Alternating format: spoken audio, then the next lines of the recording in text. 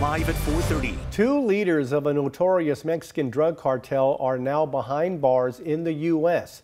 The drug kingpin known as El Mayo and one of El Chapo's sons are both accused of sending deadly fentanyl into the U.S. Welcome back and thanks for joining us for Action News Live at 4:30. I'm Dale Urong. And I'm Graciela Moreno. We've learned that El Chapo's son, Joaquin Guzman Lopez, helped U.S. investigators in the capture of El Mayo. ABC's Morgan Norwood explains how the operation unfolded and the result of El Mayo's first court appearance. Dale, Graciela, the Sinaloa cartel, one of the most violent drug operations responsible for shipping thousands of pounds of cocaine, meth, fentanyl into the U.S. Authorities celebrating the arrest of their two most powerful leaders.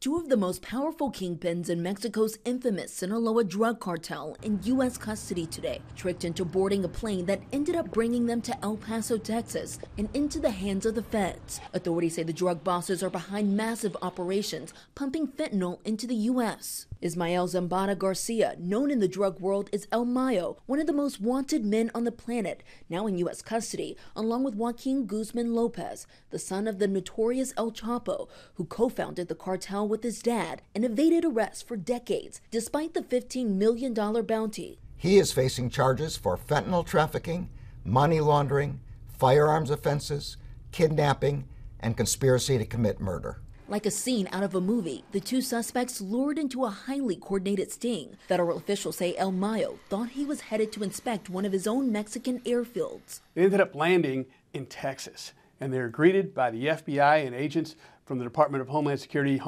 Investigations. It was an extraordinary turn to be able to get these men to basically fly into the United States and be arrested by U.S. agents. El Mayo going before Judge Friday, pleading not guilty to a number of charges and a lengthy indictment out of West Texas. President Biden praising the arrest, saying too many of our citizens have lost their lives due to the scourge of fentanyl. Too many families have been broken and are suffering because of this destructive drug. Fentanyl is the deadliest drug threat our country has ever faced.